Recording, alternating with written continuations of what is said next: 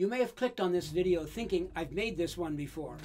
After all, I did make a video about cultivating happiness a couple of months ago. But this video is about cultivating joy. And if you like the video, officially like it on YouTube and/or subscribe to my channel. Subscriptions are the lifeblood of any YouTube channel, and it doesn't cost you anything to subscribe. Or pass it on to family and friends who might be interested. It's nice to share. Before I tell you about why joy is important and how to cultivate it, let's first talk about the difference between happiness and joy. Joy and happiness are often used interchangeably, but there is actually a big difference between them. Happiness is described as dependent on external people or external circumstances or events. And all too often, the feelings are like a butterfly that lands on us and flutters away, as described by the Dalai Lama. Joy, on the other hand, comes from within. It is a much more enduring feeling that persists no matter what the circumstances are.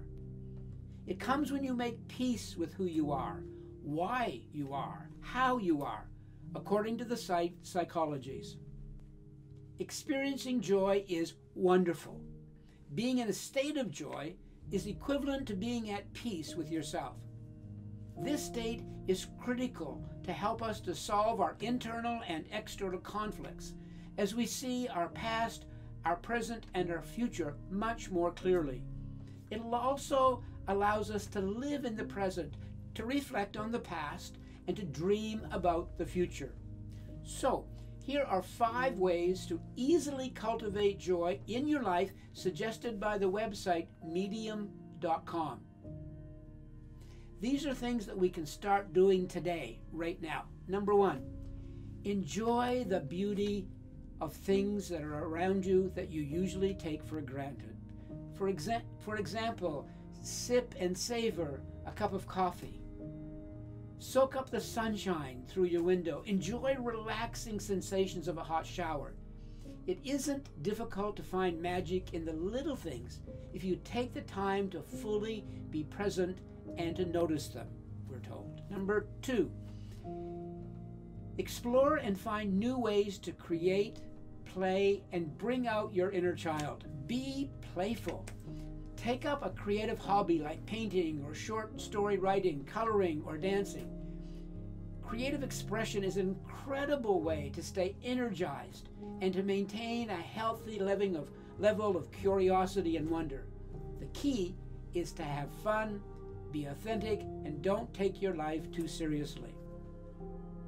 Number 3, incorporate mindfulness and gratitude practices into your routine. Take a walk in nature, practice meditation, and most importantly, consciously try to accept circumstances that are outside of your control. By expressing appreciation for the things we often take for granted, it's easier to find a reason to smile.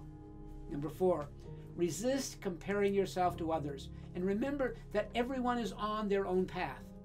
As Theodore Roosevelt once said, comparison is the thief of joy. The next time you feel envy arising from someone else, recognize it and remember that the success of others doesn't take away from your potential. And number 5, nourish and nurture the relationships and the connections in your life. Humans are social beings by nature, and several psychological studies and Buddhist philosophies emphasize the importance of relationships and community as positive contributors to your overall well-being. This can be challenging in the socially distant world we're living in right now, but a little bit of effort can go a long way. The next time you're missing a friend or family member, let them know what you're thinking about them. Invest in deepening the quality of your connections with friends and family, and try to let go of the ones that no longer serve you. Practice makes perfect. And if we train our brains to cultivate joy in the ways just described, it becomes second nature to us. We could find ourselves becoming much more cheerful, much more fun to be around, and to be more positive in our thinking. Thank you.